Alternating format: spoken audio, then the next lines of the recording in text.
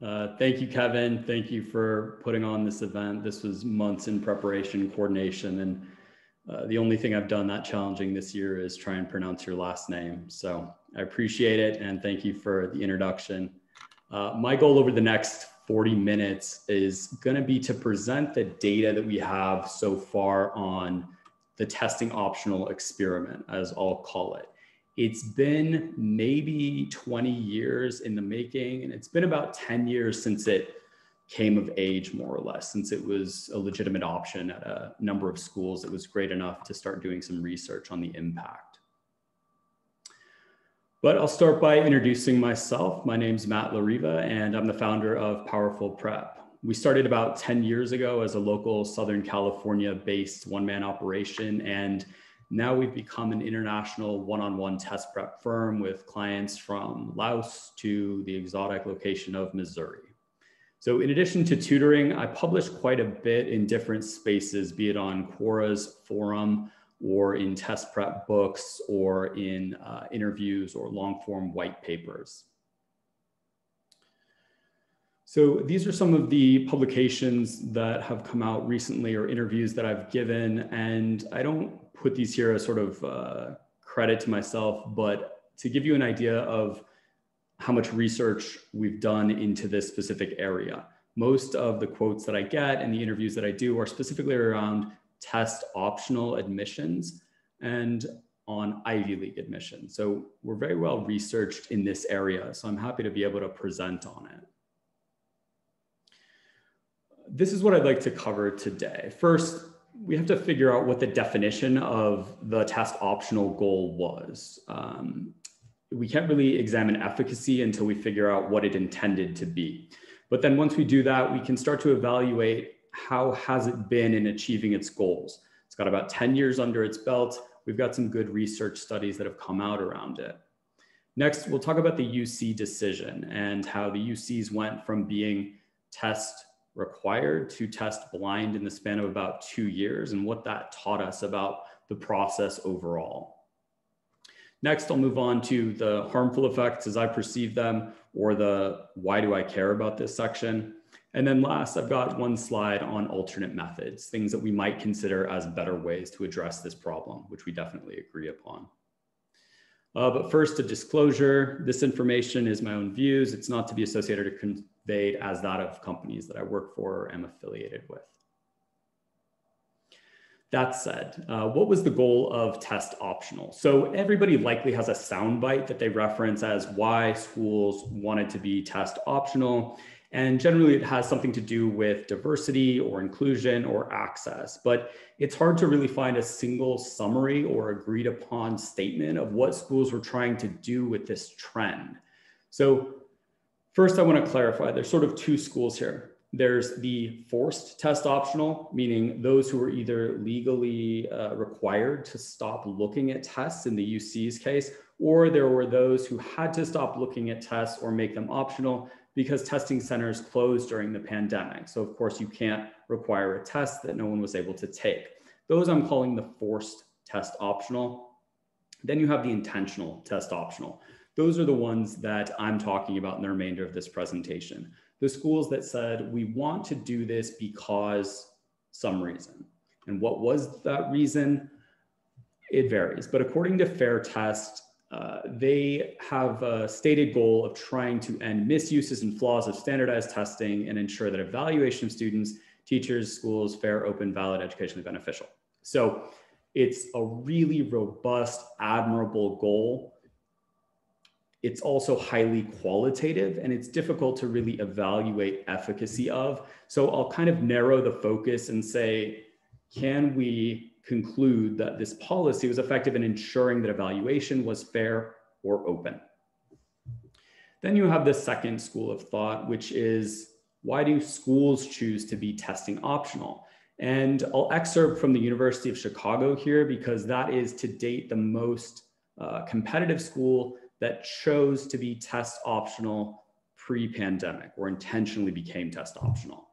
And their mission is a little bit more succinct and a little bit more able to be evaluated. And so per their release, they wanted to enhance the accessibility of its undergraduate college for first generation and low income students. So that's great. That's a noble goal, and we can really check in on how their policies were at doing that. So with that, we can move forward to, has it worked? We've got this sort of two stated goals, and we can say, did it accomplish this? So has it worked per the FAIR intent? So a FAIR test is not a test where everyone scores the same. That's a checklist. A FAIR test is one which evaluates you relative to your context. And there's a great misattributed Einstein quote about this that says, everyone's a genius, but if you judge a fish by its ability to climb a tree, then it will live its whole life believing that it's stupid. So the way that FAIR test purports or supports the evaluation of a student is relative to his context. It's by allowing him to opt out of the test, and that is fair. We agree on that. If you face difficulties that your peers do not, then you should not necessarily be expected to perform at the same level. So if this policy then were effective, what you'd expect to see would be minorities testing less, opting out of a test that's not evaluating them relative to their context. Here's what we actually saw. Minorities tested more. So if you look at 2010, you saw minorities, specifically persons of color, were testing relative to their representation, the broad population, with about 1 to 2 percentage points over. So they were testing more. Fast forward to 2019, which is where we most recently have data, and you can see that those same groups are testing in summation more frequently. So they're being overrepresented in testing. In fact, from 2010 to 2019, the aggregate fairness, at least by proportional representation, went south toward the opposite end of the spectrum. So there's sort of two ways to look at this. I would say this is fairly conclusive that the test wasn't fair, or rather the policy as implemented did not produce a fair outcome. Minorities tested more. And even though that wasn't the intent, you could probably say that, okay, well, the test then was more open. That was their second goal. So that's perhaps accurate, but openness in testing is really only valuable if those underrepresented populations are benefited by taking the test. So if we're going to have them testing more, even though that wasn't the intent, then they should be able to use this option of test submission to better their chances at admission to schools. So did underrepresented populations submit scores less frequently since the testing optional trend? They did. When given the option, first generation college students, students of color, women, Pell Grant recipients, which would be low income students, and students with learning differences are most likely to be those who are non-submitting applicants. So that's great. Even though they're testing more, they're not submitting, which presumably means that they're making this choice for themselves, whether or not their score would behoove them. But that only is really helpful if they're then getting admitted to schools more. So did they get admitted more? The research says they did not. Enrollment in students of color did not increase. Throughout the presentation, I'm using superscripts after the quotes, and that's not to give them qualifiers, that's to provide sources. So feel free to look those up, or I can send out the deck. But the point of this, and to be clear, is that this policy had underrepresented students testing more, submitting scores less often, and seeing no uptick in representation. So it feels like it's safe to say that it has not been a success per FAIR test's stated goals as I'm evaluating them. So we can move on and say, maybe it was a miss there, maybe it did better per the school's intents. And so did it enhance access for first generation and low income students? So for this section, my sources are going to be peer-reviewed research. And normally you wouldn't have to say that in an academic context, but there's so much anecdotal survey data out there that I think it's worth mentioning. And to be clear, there haven't been many studies into this area, not many peer-reviewed studies, but it is gaining traction. You are getting a little bit more and more. And what else is interesting is that the studies that we do have are pretty consistent with one another. So the first study was in the American Educational Research Journal. Its conclusion: the impact of test optional is marginally effective. And when they say marginally, they really mean it. About a 1 percentage point increase in absolute terms of underrepresented minorities, and about 1 percentage point in Pell Grant recipients or lower income students. So very marginally effective. The second study, SAT optional policies in the Economic Letters Journal, said it was ineffective. Test optional policies have very limited effects, no significant effect on diversity or enrolled student quality, brief increase in number of applicants. So then we see that there's really little to no impact of the test optional policies on school admissions. So we can pretty confidently say that there's not a really strong case to be made that it's working per the school's stated goals. But the counterpoint is there anything wrong with it? Even a marginal increase is arguably a better one. So we have to sort of examine the other side. Is there anything that we lost in the implementation of these policies? And the short answer is yes, of course there is. That's how unintended consequences work. You can't pull a pillar out of the base of the admissions process and expect that nothing will change with it. The problem is we didn't know where to look. So we're seeing studies come out now that say, here are the downsides that we actually created with this test optional experiment. One is enhanced selectivity. The reason being, students with lower scores are less likely to submit to these schools, which means the scores that these schools have to report on are generally going to be skewed higher. Higher scores factors into a school's US News and World rankings, which in many cases creates enhanced selectivity in that institution. So this policy that was aimed at increasing access is having quite the opposite effects by creating a more selective institution. The last study I want to reference here is that of one that was in SSRN fairly recently, and its conclusion was actually polar opposite from what the intended policies were. And they found that because test optional seeking students had fewer schools to apply to, those schools were being more competitive in terms of their pricing, and those graduates who applied and were admitted had to actually spend more to go to those schools if they didn't submit a test. So per peer-reviewed literature that's formally studied this trend, not only is there really no positive impact, but there's actually accidental negative impacts.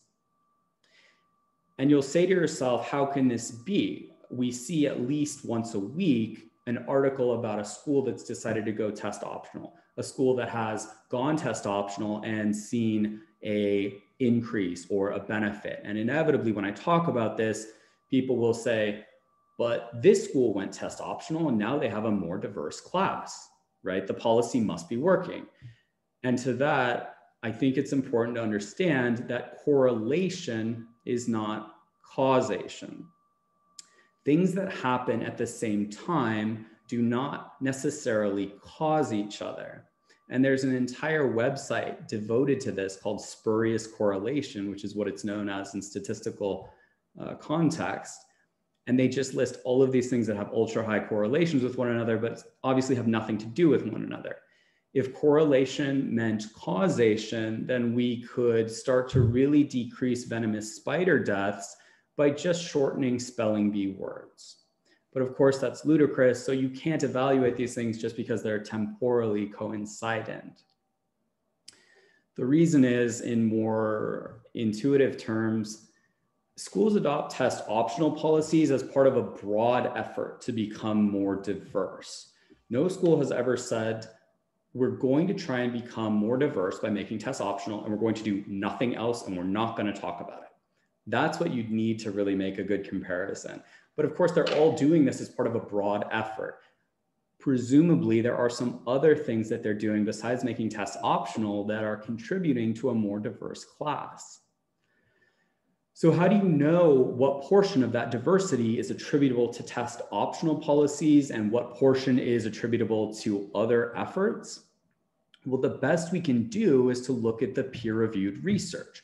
Skip the anecdotal research. There are always going to be surveys that say, and one came out last week in Inside Higher Ed, 250 schools surveyed, and they believe that the policy has led to a more diverse class. How would they know? What other efforts were they making? How do you distill out? You don't as an individual, right? That's why we have peer-reviewed research that does all these statistical normalizations, and it comes from groups that have no vested interest in the success or failure of the policy. So again, it's worth repeating, correlation isn't causation. So when you hear about these schools that are doing better because of test optional policies, you should meet that with a healthy dose of skepticism. If it weren't the case, then we could solve all marriages in Maine by decreasing butter consumption. So the point of the whole first section up to here is fairly simple. Whatever the goal of the test optional trend was, however we want to define it, it's not working.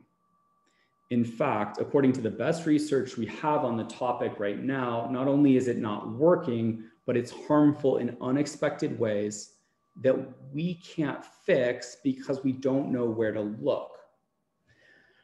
So that said, I want to shift now to a case study. And this specifically focuses on the universities of California. And I call this a case study in chaos. The picture below is what happened after a water main ruptured on UCLA's campus a few years ago. And it feels to me surprisingly apt for the situation, because I feel like this guy at the right is sort of like the UC system. And he's got his shoes off and he's sort of just like in the mire of this situation, but his hands are in his pockets and he kind of doesn't know what to do. He gets it, there's an issue, but he's sort of at a loss. And then in the bottom left, you have what I perceive to be fairtest.org. You have this group who's sort of like trying to move the needle, and they're doing something and they're really, obvious about it, but I'm not sure if he's vacuuming the floor or if he's trying to buffer it, but it might be doing more harm than good. So I'll run through what happened in the universities of California. It starts in July of 2018. Then President Napolitano said that she wanted to examine the current use of standardized testing for UC admission, presumably for all the reason that test optional gets instituted. Are they using them effectively? Do the policies need to change? So that was July of 2018.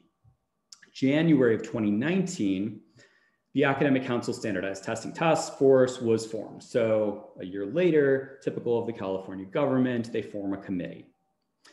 What's noteworthy here is that the committee was formed of 18 different professors from the UC schools. So this is not just a community-based survey, right? They had their own professors who are experts in fields from law to social studies to public health to education, review the test policy.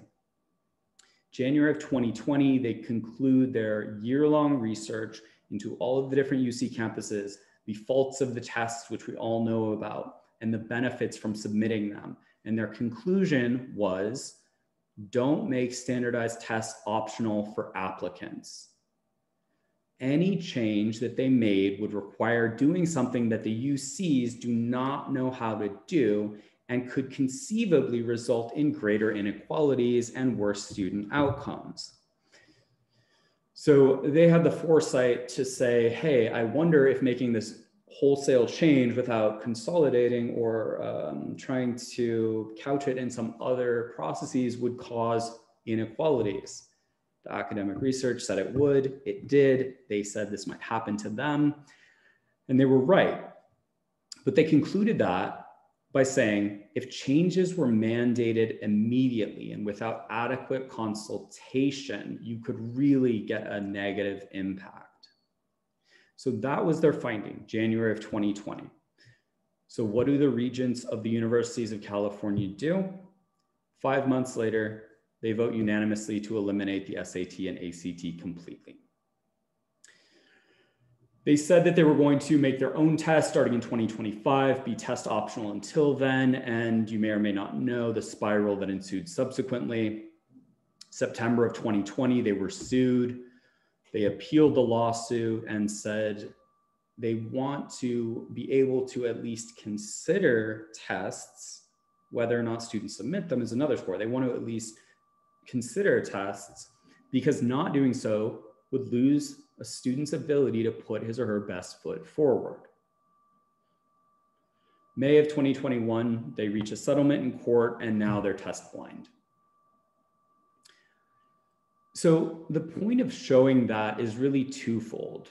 The first powerful takeaway is that the most robust committee of academics ever assembled to study standardized test value found that there was value in the tests and that the consequences to their removal would be unforeseeable. Second, they had to evaluate test blindness because the court mandated it. And they said that that's gonna be a big problem because students with talents, different talents, would lose their ability to put the best foot forward.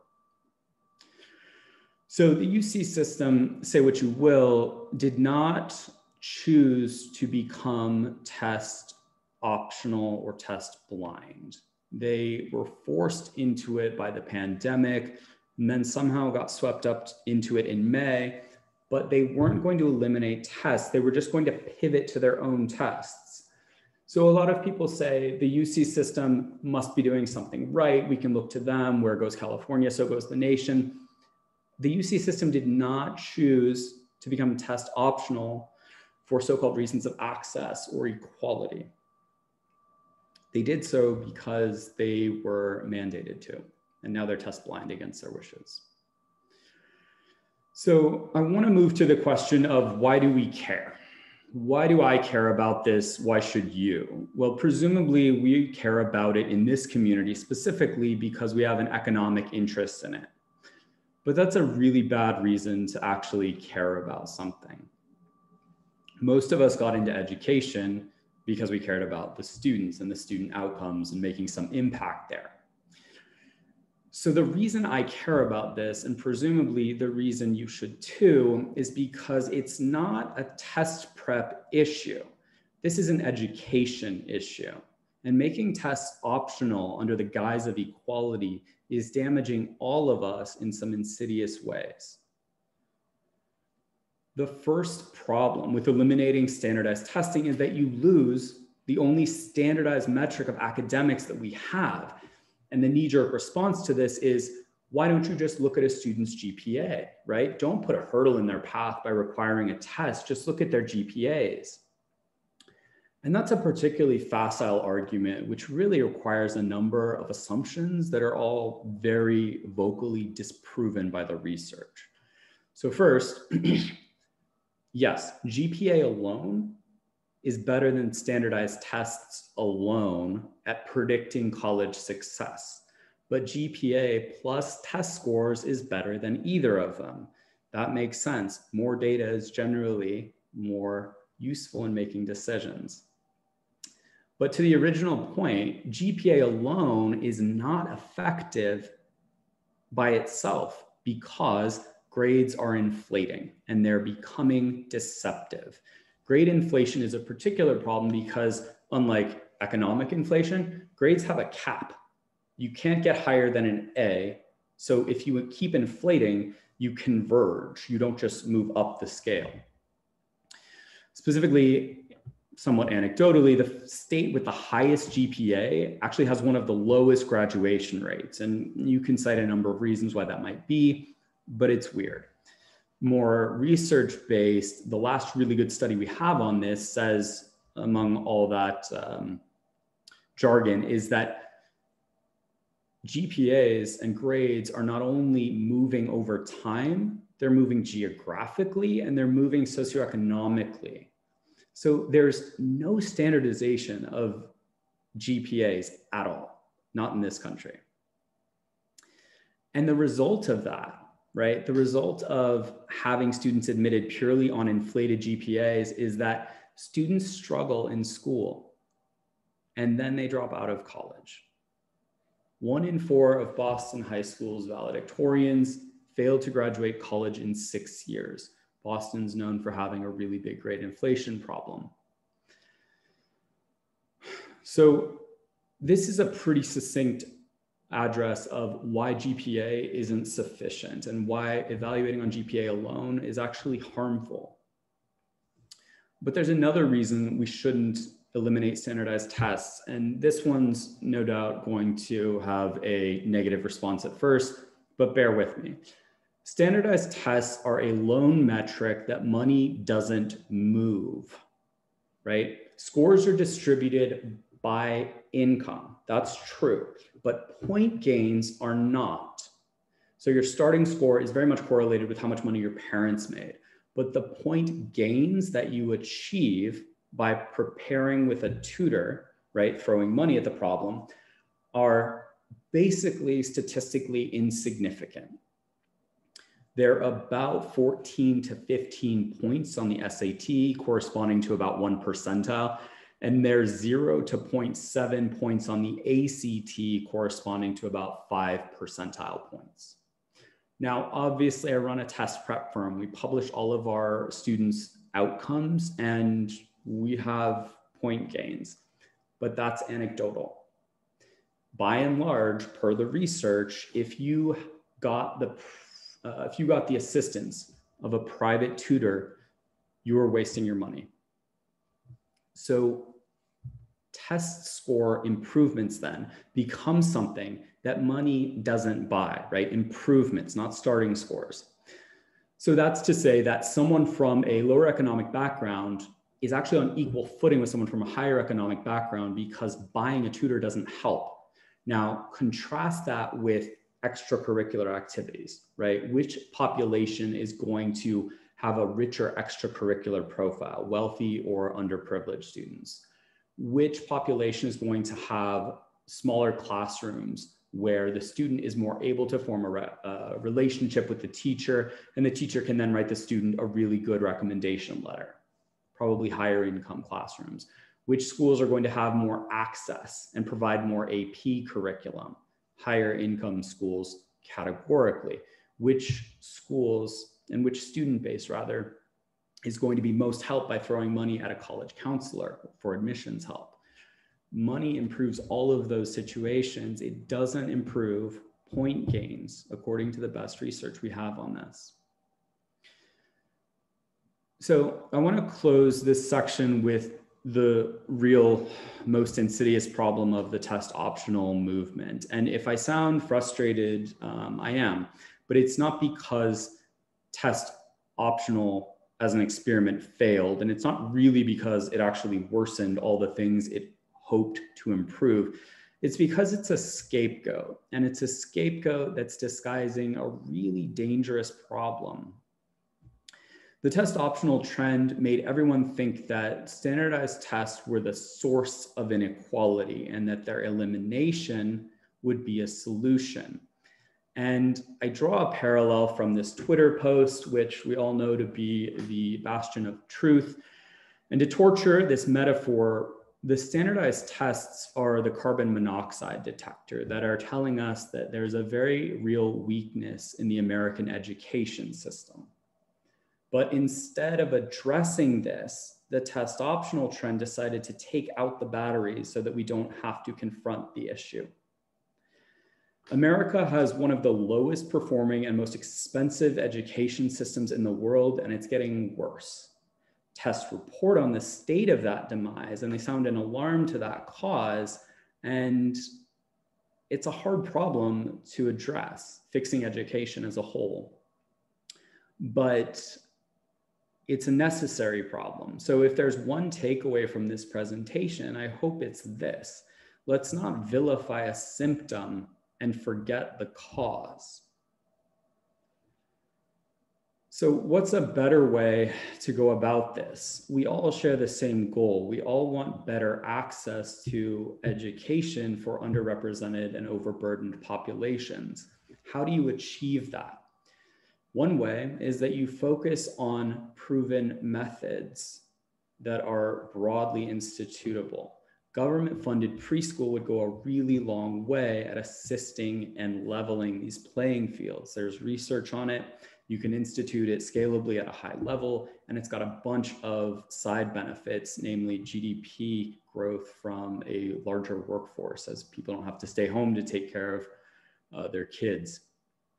My next recommendation would be, if test optional isn't working and if test prep doesn't move scores, then let's stop looking into this. Let's focus somewhere else, because it's actually harming the populations it's aiming to help. And to schools, I would say, clarify your expectations. It's really coy to say that you're a testing optional institution, but to not really say which populations you expect to test and not test. It also gives these underrepresented populations the impression that a school is easier to get into because you don't have to take a test. And that's not the case at all. So I'm asking schools to clarify a little bit better. And the last recommendation I have in this space is, we need to do a better job of encouraging alternate paths to success that don't involve four-year colleges. You can de-emphasize the test by providing better alternatives. And this is a prescription for most real change, be it the use of gasoline cars or getting people to stop smoking. You don't sort of just eliminate things wholesale. You give them better alternatives and increase their opportunity costs. So that's all I have for this presentation. I appreciate your time and listening. I'm going to stop the share.